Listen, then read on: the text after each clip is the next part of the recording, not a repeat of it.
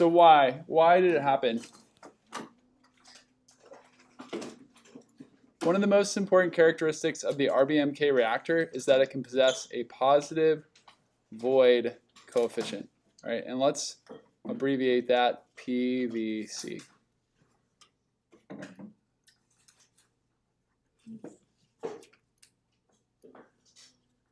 It is an increase in steam bubbles, and it's accompanied by an increase in core reactivity. So when we have the steam bubbles go up, that leads to more fission.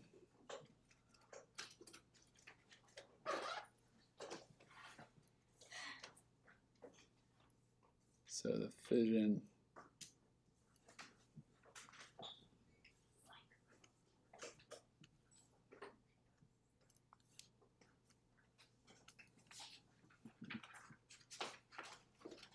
it's not working yet.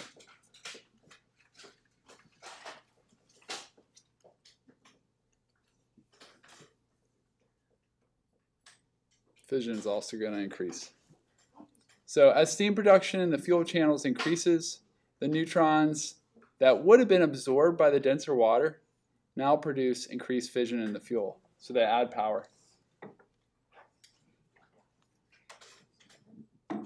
So when the steam goes up, that means there's more reactivity.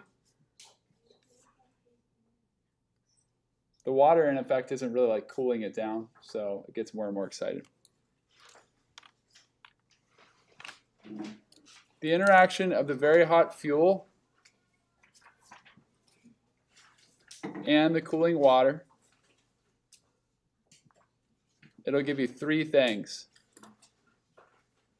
One of those things is, I'm going to put a 1 there, fuel fragmentation, like the fuel breaks up. Then you get steam, lots and lots of steam really fast, so rapid steam production.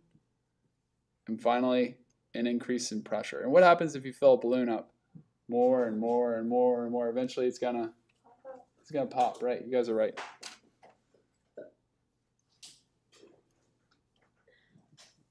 The design characteristics of the reactor were such that substantial damage to even 3, so if you have damage to just 3 or 4 fuel assemblies, that's going to destroy the reactor. And these things lead to damage. Hot fuel and cool water lead to those damages.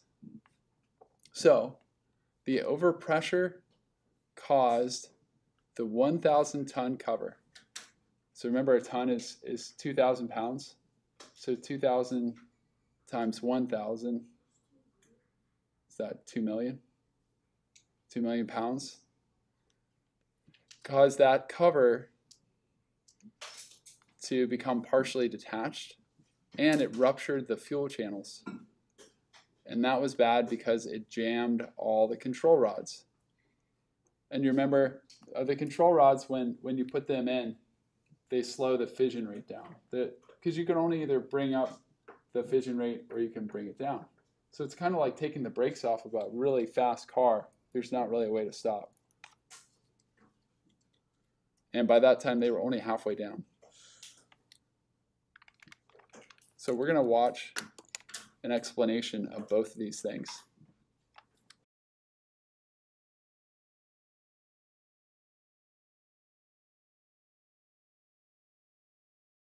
So continuing the why, intense steam generation.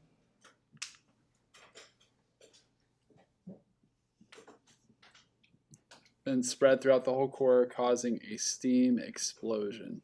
And that was that first explosion. So let's just put a number 1 beside that. And releasing fission products to the atmosphere, like the xenon gas. Then, 2 to 3 seconds later,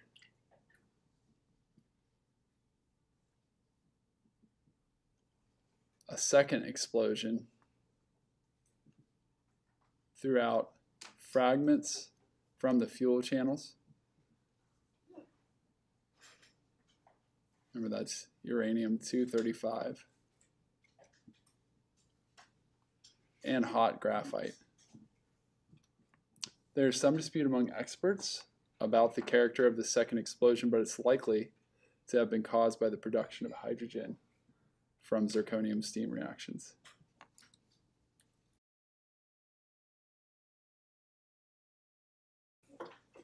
Two workers died as a result of the explosions.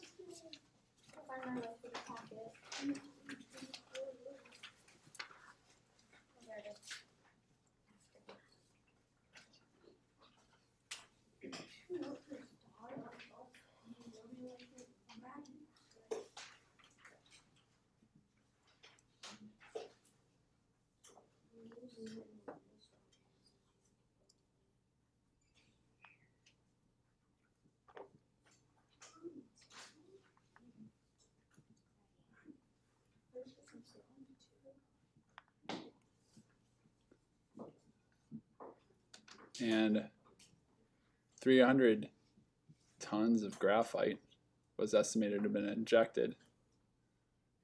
So that what, 300 times 2,000? Is that 60,000 pounds?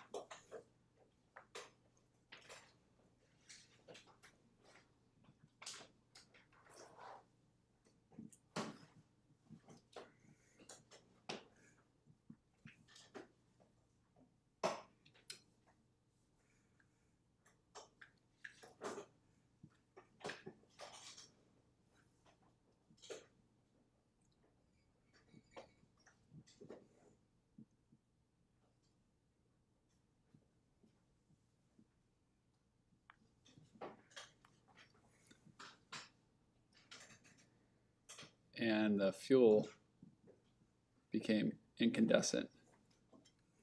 It started a number of fires.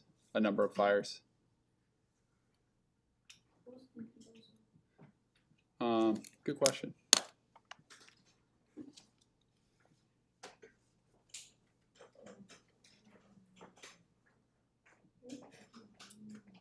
Emitting a light as a result of being heated. Remember when the graphite glowed? And I think it means it's so hot it's able to start fires. Usually things that light up are hot, right? So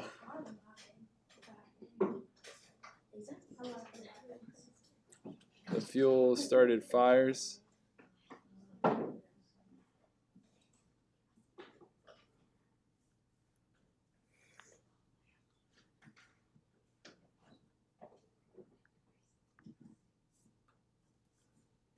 And it released radiation. Contamination.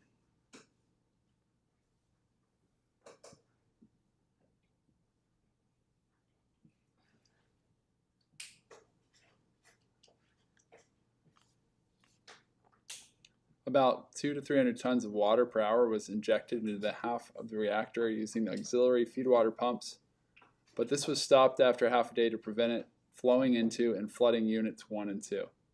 Remember, they were still going, the ones nearby. From the 2nd to 10th day after the accident, some 5,000 tons of boron, dolomite, sand, clay, and lead were dropped onto the burning core by a helicopter in an effort to extinguish the blaze and limit the release of radioactive particles. So maybe we should draw a little helicopter.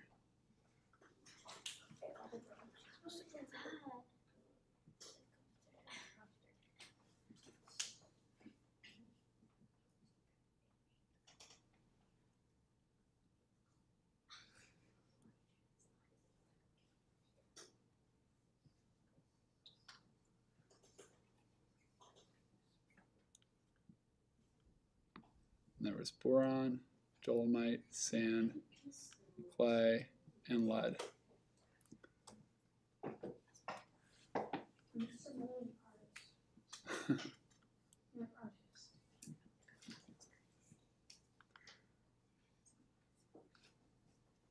$5,000 tons is a lot.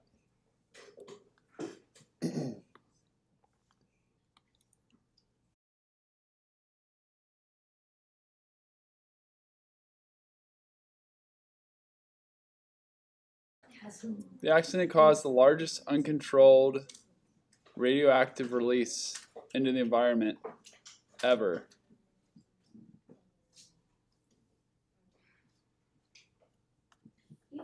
Recorded for any civilian operation, and large quantities of radioactive substances were released into the air for about 10 days. Phineas, oh, you're stretching. This caused serious social and economic disruption. So social, it has to do with people. It affected people.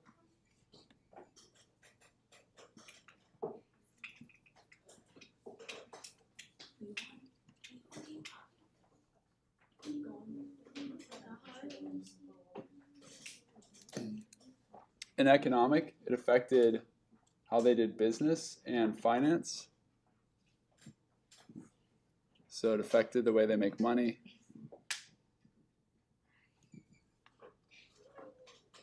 Disruption for large populations, and it wasn't just in Ukraine, it was Belarus, Russia, and Ukraine. Remember, when we look here, I'm going to go back real quick. Some of you are talking. Please stop. If I go back to the initial picture, remember that Chernobyl's here, right? But it's affecting a lot of people around them. It's not just Chernobyl that's affected. And the closest neighbors are Belarus and Russia. So they're affected as well.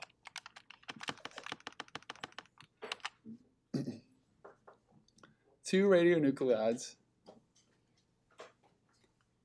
the short-lived iodine-131 and long-lived caesium-137, were particularly significant for the radiation dose they delivered to members of the public.